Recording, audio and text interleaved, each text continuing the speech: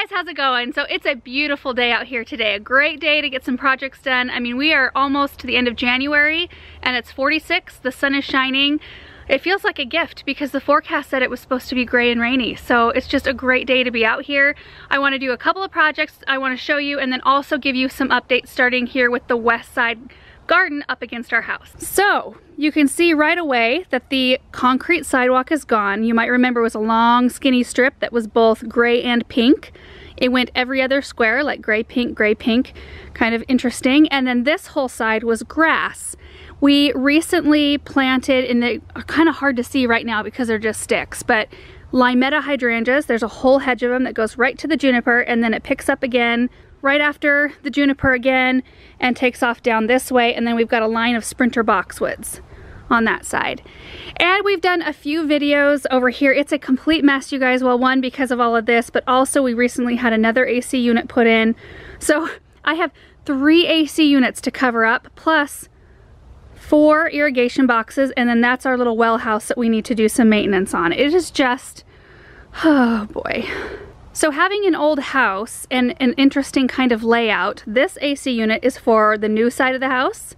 This one is for the downstairs on the old side of the house, and that's for the upstairs on the old side of the house. Maybe one day we won't have to have them all. But I'm just thankful they're all kind of in the same location and not spread out all over in the garden. We have done a few videos over here, like with the weeping white spruce, which is doing really well. You can see that there. There's a climbing David Austin rose and then a bunch of perennials in here. So the plan is to put in another walkway, and I don't know exactly how that's gonna look in the end, except for I do want it to be cohesive with the other side of the driveway.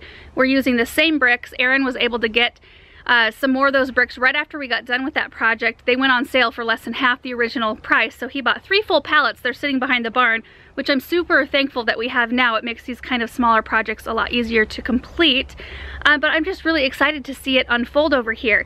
I do want your opinion on something though, because I did mention in our seed haul video that I was going to be planting a moon garden over here. And that idea was originally for this side of the driveway, but it's quite large. Let me show you.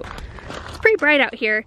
But that's a really, like a pretty good sized piece of ground right there.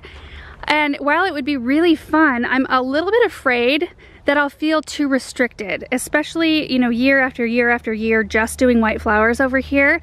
So what I'm wondering is if I should go ahead and do the moon garden over here, which might be a little bit more fun because I will have some differing light. So the first part of it, you can tell, is shaded. Then we get sun right here, and it's really intense sun in the afternoon. And we are probably going to be taking this lilac out, this kind of old lilac. So that will make this entire section sunny. So we can have like a half shade, half sun garden, and we can use a whole bunch of different stuff. As opposed to the other side, that's completely full sun.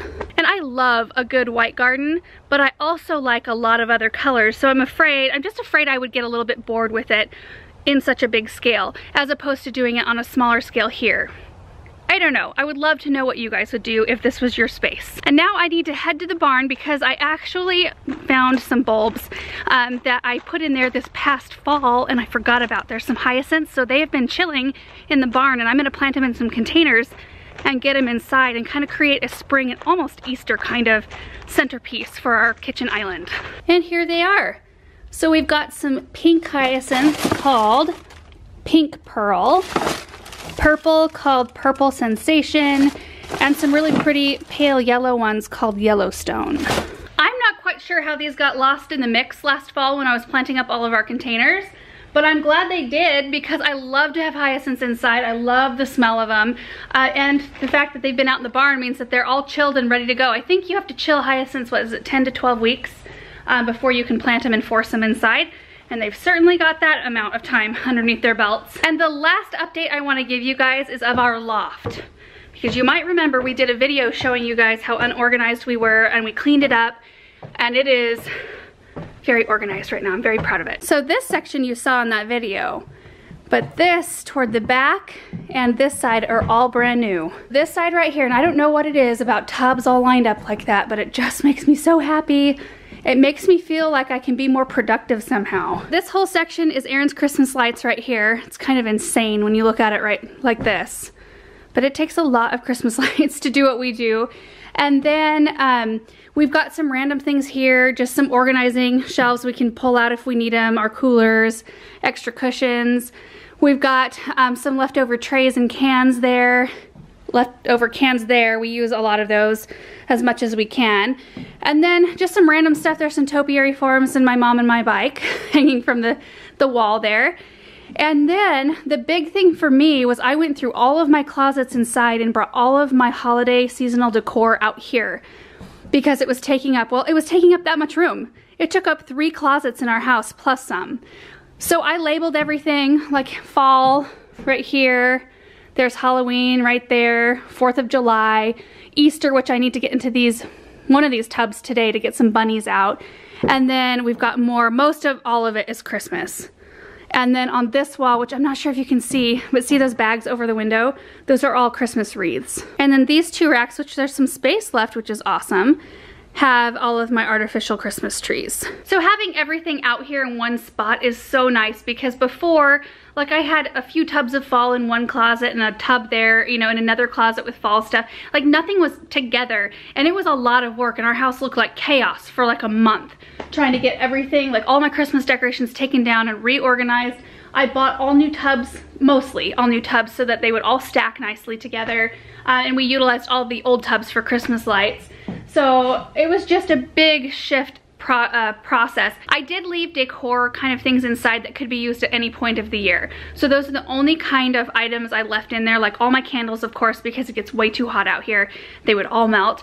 And then anything that was just kind of like, just, I don't know, straight up decor and didn't really have a season that you could attach to it. So while we're up here, I actually need to get into the Easter tubs, like I said, to get some bunnies out for this kind of spring centerpiece that I want to make. And that's why I figured I'd give you guys a update on what it looked like up here.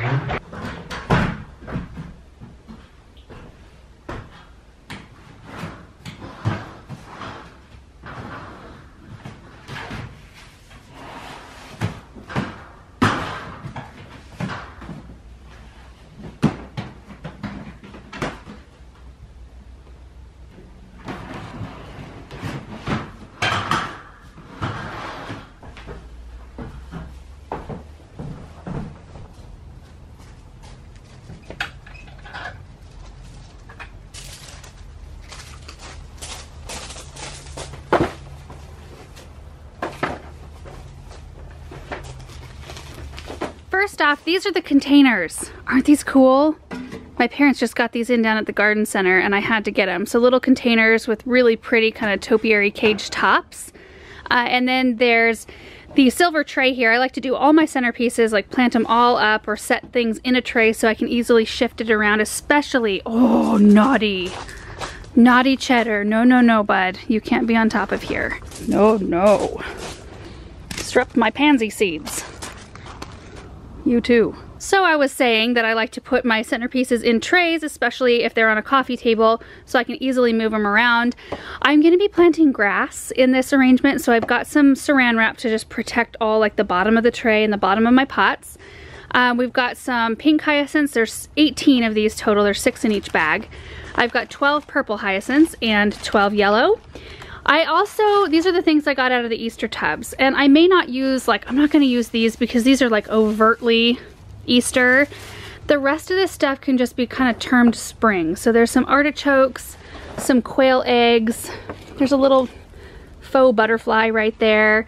I might work these in because they're fairly benign, like they just kind of, I don't know, they're not like bright or colorful. And these hyacinths are just so springy colored anyway, and Easter is my favorite holiday that it's hard for me not to want to add a few touches even if it's super early.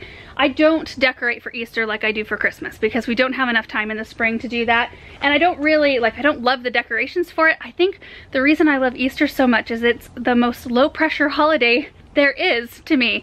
I mean, it's spring, so I have that spring energy and that spring feeling, and we get together with family just like we do on Christmas, but like the gift element is gone, and just like all of the my dad would say flim flam. All the flim flam that surrounds Christmas is gone, and I just love the simplicity of Easter.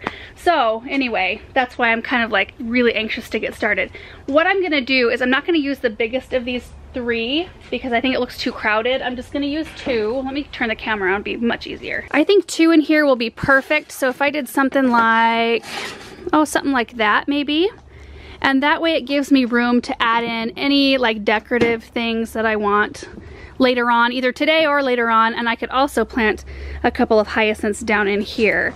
But I'm going to be lining this whole tray with saran wrap, as well as wrapping the bottom of the pots with saran, because I'm going to be putting soil in here and planting grass.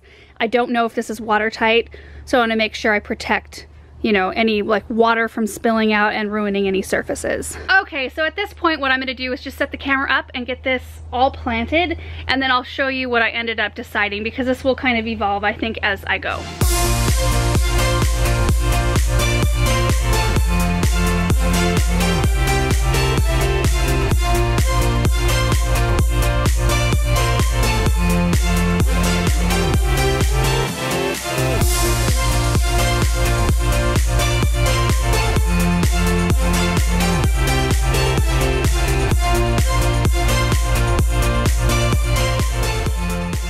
So let me stop and show you where I'm at right now before I cover everything over.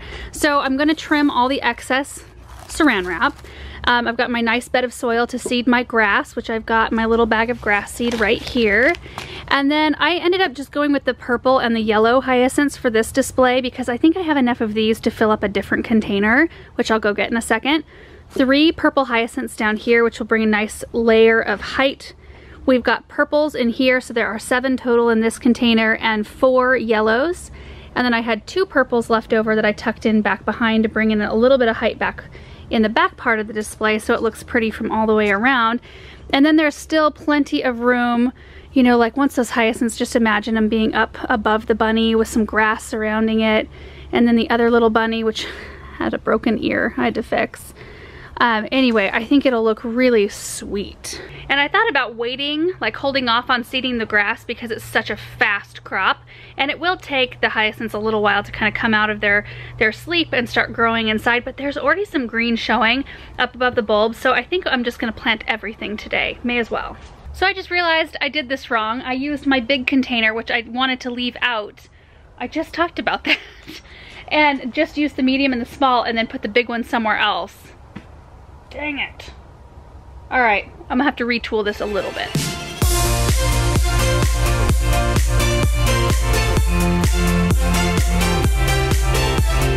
Fixed it, so now I have the appropriate sized pots in there, like I had originally planned.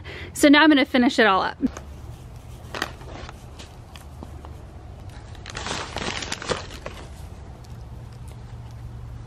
This project ended up taking on a complete life of its own. Those bulbs stretched a lot further than I thought they were going to, so I had to go grab this long trough container, which I filled up completely full with pink hyacinths, and also this extra container here that I popped the extra yellows in. In the larger size, like cloche container here, I put a lemon coral sedum that was looking really good out here in the greenhouse, and then I put the little butterfly on top. Nice little simple spring feel to that. And then this one is going to be really pretty. So I ended up doing purple hyacinths in here, and then there's purple here and here. So we'll have a nice little stair step height there. And then there are 3 yellows here. So we'll have some contrasting color. And then I planted some grass seed in there, which I have already watered in with my pump sprayer, which I have here. And then I will be covering it in saran wrap until the grass germinates, just to help keep the moisture in.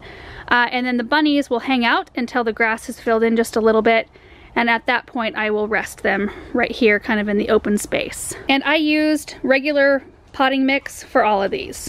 Where are you going, bud? You can see it in his body language that he's thinking of something naughty to do right now.